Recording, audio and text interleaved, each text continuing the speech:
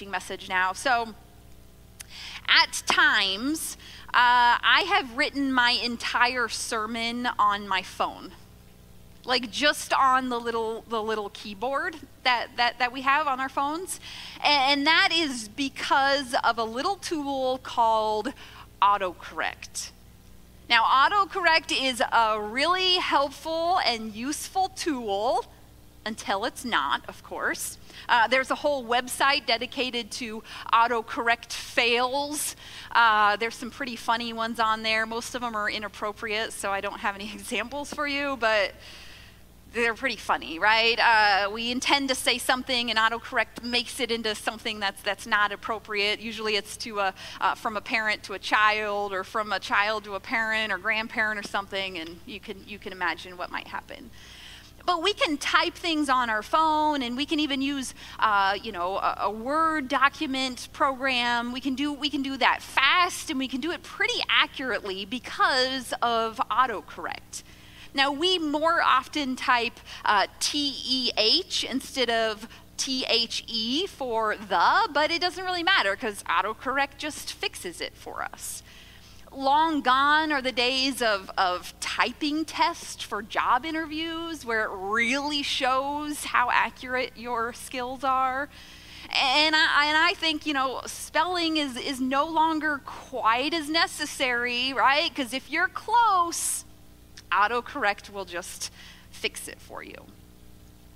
Autocorrect makes assumptions about what we are trying to type, what our message is. That is the program, that it makes assumptions for us. And for the most part, it can be pretty accurate. Now, as humans, we also make assumptions. We do that. We all do that. We fill in the blanks when people are talking. We half listen. We interpret. We misinterpret all sometimes. Now, in Lincoln, in the residential neighborhoods, there is an assumption that when you come to an intersection, you will slow down and look for oncoming traffic. In Omaha, in the residential neighborhoods, and all the other cities that I've lived in, all the neighborhood intersections have stop signs, right? All of them. They either have a four-way stop or a two-way stop. So all you have to do is just look for the sign. Because if you don't have a sign, you know that the other way has a sign.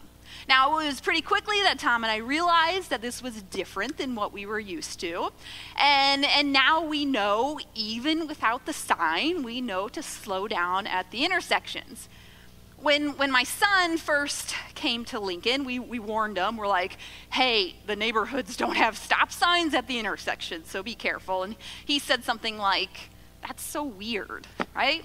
And it was weird. It is weird. It was odd to us because we were used to something else. We were used to having a sign right there in front of us. Now, even with the lack of stop signs in the neighborhoods in Lincoln, our city is busy with signs. They're, on your way home, just look for the signs. There's construction signs, there's street name signs, there's advertising signs, store signs, all over.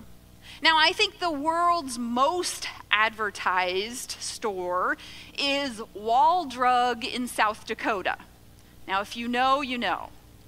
If you don't know, there is a road in South Dakota that has a lot of signs. There's probably like 1 trillion signs for Wall Drug on that road. Now, I see the signs, my family, we've been on that road and we see the signs and we stop, right? Because there are a lot of signs for Wall Drug. Now, if you've been on that road and you have seen all of those signs and yet you have never stopped at Wall Drug, that's some sort of like superpower that you have. Like, how in the world could you just drive by after seeing all of those signs? Now, in the gospel according to John called Jesus' miracles signs. That's how he referred to them.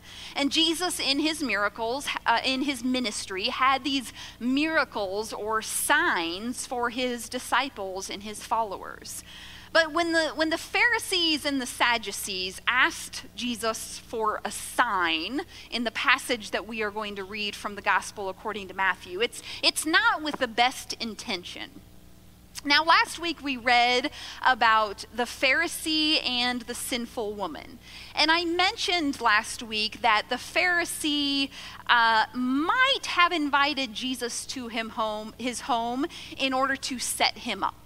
Now, that's definitely a possibility with the other scripture passages that we know, but really that was an assumption on my part. Now, the passage of scripture that we're reading today, it's a little bit more obvious of what the intentions are of the Pharisees. Now, the first line of our passage today will tell us that the Pharisees and the Sadducees were together. So Matthew chapter 16, starting at verse 1, and we'll go from 1 to 12, but here's verse 1.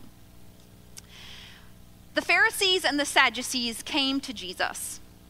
In order to test him, they asked him to show them a sign from heaven. Now, that's our first sign that something is up, because the Pharisees and the Sadducees were opponents.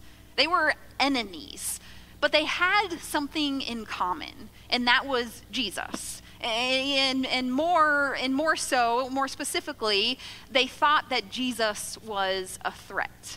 So they came together in order to try and test Jesus. So they said they wanted to see a sign from heaven, but what they really were looking for is they wanted to see or hear something that they could use against him. They wanted to hear or see something that said that they could bring a charge against him. Now, we do this, right? As humans, we do this sometimes. We listen to politicians or news anchors or pastors, right? The people that we might not be on the exact same page as, and we listen to them and we wait for them to say something so we can say, see, I told you so. They don't believe in God, or they don't believe in religion, or they are anti this, or they are for that. We try to trap people sometimes when we listen. Now, Jesus responds to this request to see a sign with this. So Jesus replies, "At evening you say it will be nice weather because the sky is bright red. And in the morning you say there will be bad weather today because the sky is cloudy. You know how to make sense of the sky's appearance, but you are unable to recognize the signs that point to what the time is. An evil and unfaithful generation searches for a sign, but it won't receive any sign except Jonah's sign." Then he left them and went away. Now, Jesus uses somewhat of a cryptic message here. He's basically saying, A, I'm not going to show you a sign. B, he says, like, I, God, am standing right here in front of you, like the sign. And C, he says, he references Jonah, who has a lot of similarities with Jesus in his ministry. And, think about the 3 days Jonah spent in the big sea creature compared to the 3 days that Jesus would be in the tomb before his resurrection. So he didn't perform a sign for him in that moment. At least he didn't perform the kind of sign that they were looking for. So that scene closes, that wraps up, and Jesus moves on, and there is a new scene. So starting again at verse 5. When the disciples arrived at the other side of the lake, they had forgotten to bring bread. Jesus said to them, "Watch out and be on your guard for the yeast of the Pharisees and Sadducees." They discussed this among themselves and said, "We didn't bring any bread." Now let's think about that. I really, really wish that I knew what the disciples were discussing. They obviously focused on that word yeast rather than being on your guard and Pharisees and Sadducees. They focused on the word yeast. Now, the disciples, all Jews, would have known about yeast. During Passover, which is the greatest, one of the greatest festivals, Jewish festivals, all of the leaven or yeast would be removed from the home. And this would allow them to remember the time when the children of Israel left Egypt in such a hurry that they didn't have time for the leaven to rise. So in the wilderness, when they spent that time in the wilderness, they ate unleavened bread. And then every year at the Passover celebration, they still do, right? They eat unleavened bread as a reminder. So maybe that's what they were talking about in their conversation. I don't know, but whatever it is that they discussed, they decided to say to Jesus, "We didn't bring any bread." Now, I wonder what Jesus was thinking in this moment. Now, in a moment, we're going to read what his words were, but I wonder what was going on in Jesus's head when he talks about being on guard from the Pharisees and the Sadducees, and they just replied with, "We didn't bring any bread." Now, I know what would be going on in my head if I was in Jesus' situation, right? I'm kind of sarcastic a little bit. And so I can run that through my head and think about what I might say or what I might think. Now, I want you to remember back the comedy routine, Bill Engvall and Jeff Foxworthy's "Here's Your Sign," right? It is basically, if stupid people wore signs, it would be easier, right? And they have all these examples. So, true story, I was officiating a wedding one time. And I was at the front of the church, and I had my robe on, I had my book, right? So I had my robe on, I had my book. The groom was standing right here. We were down there, and the groom was standing there beside me. So robe on, book, groom standing there. The bride is just about ready to come down the aisle. The groom's father sitting in the front row, and he says to me, "Are you the pastor's wife?" Now, what I wanted to say was, yes, I'm just standing here with my husband's robe on, holding his book and just holding his place until he gets back from the bathroom. Here's your sign. Right? That's what I wanted to say. Of course, I didn't say that. And we had joked early before the ceremony started about the Hawkeyes and the Huskers or whatever. So I said something about that, and we laughed, and it was all fine, right? Now, I don't think that Jesus probably had something like this go through his head, right? I don't think that he thought his disciples were stupid, but they were clearly not hearing the message or seeing the signs that were right in front of them. So finishing up this passage, starting again at verse 8. So Jesus replies. Jesus knew what they were discussing and said, "You people of weak faith, why are you discussing among yourselves the fact that you don't have any bread? Don't you understand yet? Don't you remember the 5 loaves that fed the 5,000, and how many baskets of leftover you gathered? And the 7 loaves that fed the 4,000, and how many large baskets of leftovers you gathered? Don't you know that I wasn't talking about bread? But be on your guard for the yeast of the Pharisees and Sadducees." This is my favorite part. Then they understood that he wasn't telling them to be on their guard for yeast used in making bread. No, he was telling them to watch out for the teaching of the Pharisees and the Sadducees. Now, you've probably been in a conversation before where you're talking about one topic and you're in your head about that topic or something, and the whole group switches to another topic, but you're still on the last topic, and then you're like, "Wait, we're talking about bread, right?" And everyone's like, "No, we've moved on from that." Jesus used parables and examples and performed signs, and I don't think that he was trying to trick his followers in any way, but I think it did take them time to understand what Jesus was trying to teach them.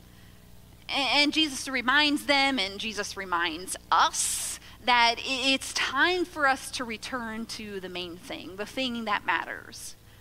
Now, a big idea in this passage is that Jesus tells us that there are some people that we shouldn't listen to. There are false prophets in this world. There are Christian news sources. There are other Christians who claim to be followers of Christ and say one thing, but maybe do another thing. There are Christians who say hurtful and harmful things. And we have to decide as followers of Christ, like what are we going to believe and what are we not going to believe? Who are we going to listen to and who are we not going to listen to? And we have to read and reread the stories of Jesus, the story of Jesus, to better understand the message of Jesus, because Jesus is the sign. Now, we are in this sermon series about relationships and communication. And so even in our relationships, even in our intimate, close relationships, there are some people who try to lead us astray, away from God. And we must surround ourselves with people who build us up and push us closer to God rather than farther away. Now, the most important relationship we will ever have is with Jesus. And all relationships will strengthen when we strengthen our relationship with Jesus, when we truly understand what Jesus is trying to tell us. Now, in the last few weeks, we've learned that in our relationships, in our communications, that we should listen. Right? We should speak encouraging words. That's important.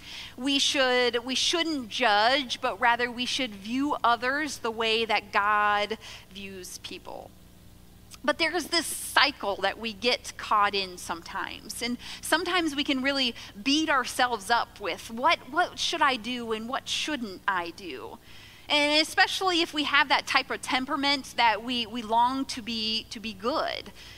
Now, this sometimes happens in abusive relationships, but this can happen in all sorts of relationships. We know Jesus tells us to love our enemies, right? We're supposed to love our enemies. So sometimes we stay in relationships and we try to either try to fix the person that we are with, or we stay because it makes us feel better about loving the person despite maybe some harm that they are causing. But part of growing up, both just in life in general and growing up in our relationship, is recognizing the signs. Some of our life groups are doing that study called I Said This and You Heard That. It's a great study. If you want to join in, you can still do that. But part of the reason why this study is so important is because we need to recognize where people are coming from. Sometimes we misinterpret because of different personalities, and sometimes there are signs in our relationships that are just simply red flags. Now, Jesus was saying to his followers that there are relationships worth investing in and relationships worth letting go of. Now, as I was thinking about the ending of this sermon and how to wrap this up and how we can apply this and what is the point of this passage, there's kind of two things. First of all, Jesus is saying, don't let the teaching of the Pharisee and the Sadducees, right, get in the way of the point. And there are people that are in our world today that are similar to the Pharisees and the Sadducees. We don't really learn about them in this passage, but the Pharisees and Sadducees were sometimes hypocritical. They were sometimes harmful in their words. They were sometimes unaccepting of others. And the second thing is that Jesus, by his words and by his actions, gives us the example for our relationships. He taught us and showed us love and acceptance, and he was concerned with the poor. He was concerned with the oppressed. Now, anyone who is teaching hate or intolerance or harm is not speaking the message of Jesus. And if we listen to those kind of messages, the relationships with our family and friends and neighbors and strangers will suffer. Because again, the most important relationship we will ever have is a relationship with Jesus. And when we listen to that conversation, when we hear the conversation that happened between Jesus and his disciples, and when we read the stories of Jesus healing and sitting with the sinners and eating with people, the outcast, then we will discover that we will discover someone who forgives our sins. When we search for that relationship with Jesus, we will discover someone who loves us even when we mess up. When we have this relationship with Jesus, we will find someone who gives us examples of love and justice. These are the things that will help us have the best relationships with our loved ones, with our neighbors, with strangers, with those that we are telling about Jesus. Would you pray with me? Gracious and holy God, we know that you long for us to have a relationship with you. But in this message that you shared with your disciples, you said that you told them to watch out. And it is true that in our world, it is noisy. There are so many different opinions and information being thrown out at us. But we have to come back to the main thing. And the main thing is to understand Jesus's love for us and understand Jesus's sacrifice for us. And when we do that, when we build the relationship with you, Jesus, we will understand better those that we should listen to and those that we should not. God, you have big things. You have this hope for this world, this promise for this world that your kingdom will be here on earth. And we are able to be a part of that. And the first step is having a relationship with you. So God, we say all of this. We ask you to help us, to guide us, to listen to those that we are supposed to listen to, and to turn away from those who are teaching false things. And God, we say this in Jesus' name. Amen.